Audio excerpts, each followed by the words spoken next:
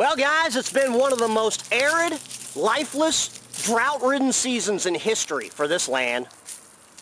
From coast to coast, from sea to shining sea, and all across the fruited plain, like a page from the tales of ancient Egypt, a once bountiful land now withers under skies that suddenly refuse to relinquish their elixir of life. And amazingly, while the heavens refuse to open for some, they refuse to close for others. It's been a time of record drought and record floods. And so with half the world browning and half the world drowning, and the food supply of billions hanging precariously in the balance, we thought we'd better stop in and give you a quick Ice Age update. The latest United States government report that I have before me shows that over 85% of the continental United States is now under drought conditions, and over half the counties in this entire nation have now officially been declared disaster zones. The Department of Agriculture declares this our largest natural disaster ever. What was once billed only months ago as the largest harvest in history is now looking like a bust. And even the mighty Mississippi, the Nile of North America, has been reduced to a trickle, impeding navigation through its receding waters. And this pestilence has not been confined to these shores, but is dispatched across the planet, bringing the specter of hunger and famine to peoples around the world. We've seen droughts break out from the Celtic coasts of Ireland to the Islamic inlets of Iran, to Mexico, where the quaint granjas and haciendas of the Tierra del Verde have been all but abandoned, to South America, where crippling drought has broken the backs of one of the world's most productive ranching regions in northern Argentina. Bone-crushing droughts in Africa have fostered rebellions and revolutions from Mogadishu to Mozambique. And northern China, where the deepest drought in 200 years has turned fertile fields into a desert wasteland. In eastern India, where after 3 years of failed rains, the well has literally run dry, and a silent epidemic of farmer suicides grips the land, claiming the lives of over 150,000 poor rural Indian farmers, hard men broken by clouds that will not break.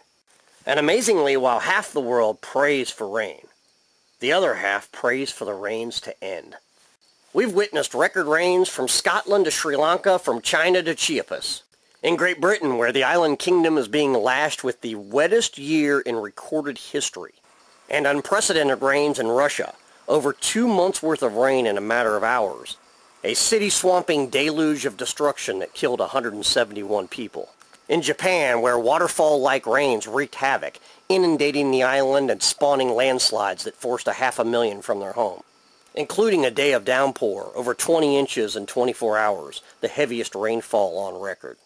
And how could we fail to mention last year's diluvial downpours down under? Australia's biblical flooding of the Queensland state. A rain so wicked that it submerged 1 million square kilometers of outback desert, a landmass greater than France and Germany combined, swallowing cities and spawning an inland sea 55 miles across. Now the world's media, governments, and scientific community see all of this as the product of global warming. But the research that I've been doing suggests they're totally wrong, and that we stand at the dawn of the Neo-Ice Age. Exhibit A, China. Scientists studying soil samples spanning 12,000 years are shocked to find that 73% of major floods and every incidence of catastrophic flooding occurred during Little Ice Age conditions. But amazingly, with yin came yang. Within each of those samples was clear evidence that extreme drought had also haunted the land during those times. The scientists conclude their report stating, extreme droughts and flooding occurred together. Exhibit B, Africa. Scientists researching soil samples at Lake Naivasha, Kenya report that the Little Ice Age produced both much wetter and much drier conditions. Their report states conditions were wetter, but with persistent droughts much more severe than anything seen in modern times. African historical records also reveal that the Niger River flooded the forbidden city of Timbuktu 13 times during the Little Ice Age. This is an event that has never happened since. Exhibit C, South America. Scientists working with ocean core samples taken from Chile's Laguna de Aquilo find soil samples from Ice Age periods contain the highest frequency of flood events. And 2 separate studies from Venezuela's Cariaco Basin show that the Little Ice Age produced by far the deepest droughts in modern history. Exhibit E, Cambodia. Scientists compiling the largest ever tropical tree ring study find strong evidence that severe droughts and intense rains collapsed the Khmer Empire and the ancient complex of Angkor Wat. Their tree ring analysis dates these events to the dawn of the Little Ice Age. And of course, these scientific findings are confirmed by the written historical record found throughout Europe. German chroniclers marveled at the crop failures and were stunned by the sight of mounted knights trading their magnificent war horses and armor for mere food and drink.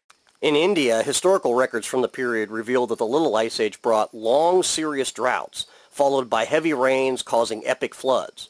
Records reveal some of these droughts lasted more than 100 years.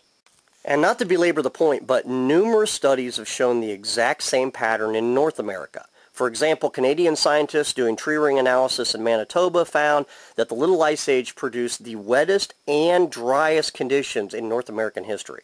Anyway, guys, sorry for the information overload, but I really wanted to get on here and give a quick rebuttal to the baseless propaganda that I see constantly out of the big media on this subject. It seems to me they're much more interested in leading the public around by the nose to their predetermined destination than they are in seeking the truth. And the truth is that the scientific and historical record both agree that a world of increasing droughts and floods is inconsistent with global warming, but very consistent with the dawn of the Neo-Ice Age.